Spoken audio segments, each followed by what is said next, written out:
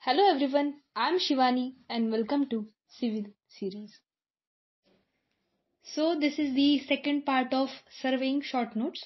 So in that we are going to discuss a very important point. This point is very small as compared to the theory part, but this is very important because most of the time the question asked from this topic, which is scale, and here we discuss about the type of scale. There are four type of scale. First one is plane scale, second is diagonal scale, third is scale of chord, and fourth is vernier scale. In case of plane scale, it measures some units and multiple units. Okay, it measures some its sub-multiple units, and that units are meter and centimeter. Two units are measured under the plane scale, which is meter and centimeter. In plane scale, six standard scale or designations are there, and 12 representative fractions are there.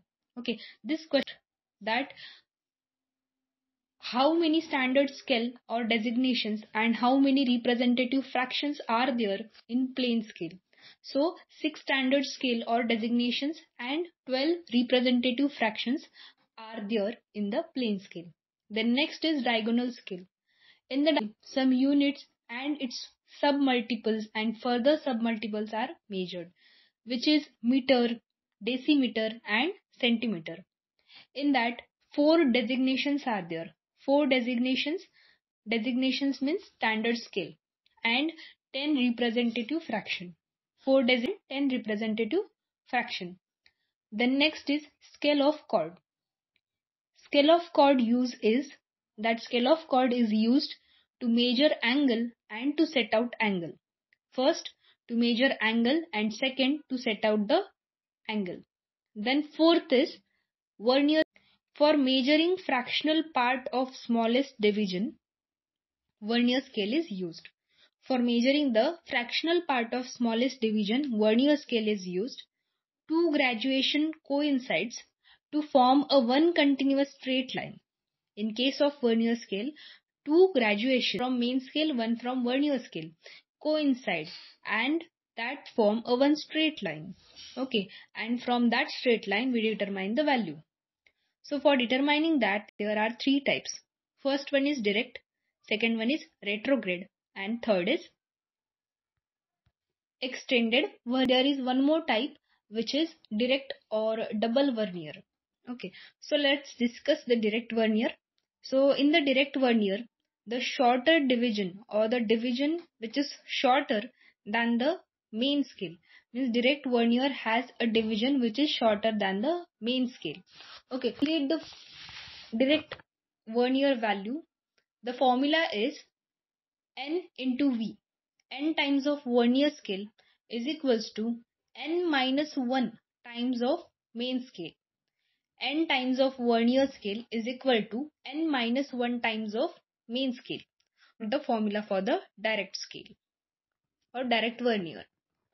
The reading on the vernier scale or vernier scale increases in the same direction of reading of main scale. Okay, if reading on vernier scale increases in that same direction, scale increases. Then second is retrograde. Okay, then second is retrograde. So in that vernier scale readings are more than the main scale. Okay, vernier readings are more than the main scale readings. Means formula is NV. N times of vernier is equal to n plus 1 main scale. N times of vernier is equal to n plus 1 times of main scale. Okay, then reading on vernier scale increases in opposite direction to reading increases in main scale. In case of direct, both the main scale and vernier scale move in a same direction, but in case of retrograde, the vernier and main scale move in a opposite direction.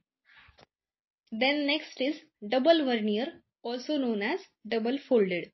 In the double vernier, two direct vernier used simultaneously.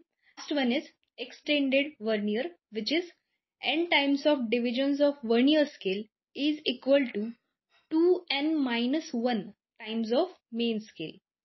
N divisions of vernier scale is equal to 2n minus 1 divisions of main scale. Okay, so this is the scale part. Then next is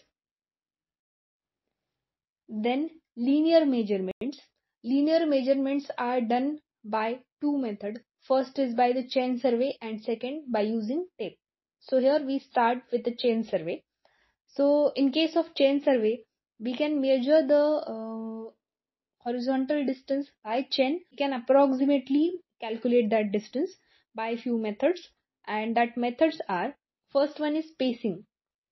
Pacing is equals to number of pace into average pace distance. Okay, how we calculate the distance in pacing? That number of pace into pace distance, and that average pace distance is 75 to 85 centimeter, or we can take as a 80 centimeter. Then next is passometer. Next is passometer. In that, automatically we count the number of paces. Okay, automatically we count the number of. And pedometer. Third one is pedometer. In that, directly distance gives.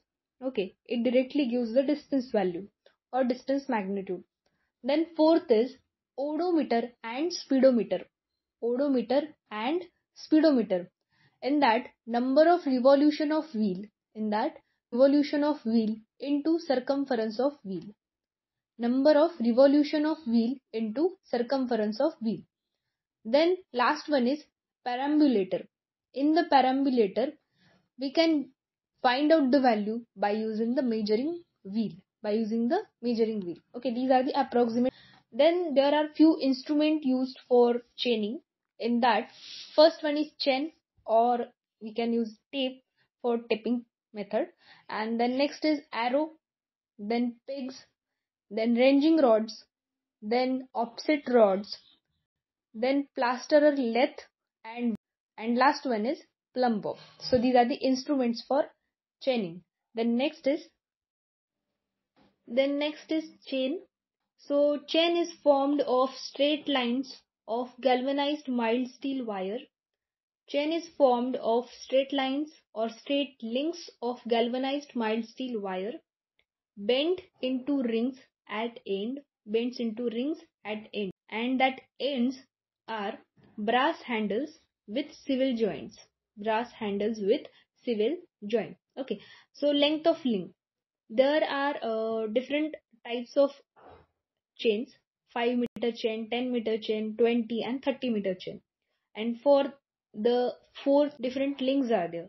Okay, so distance between the center of two consecutive middle rings.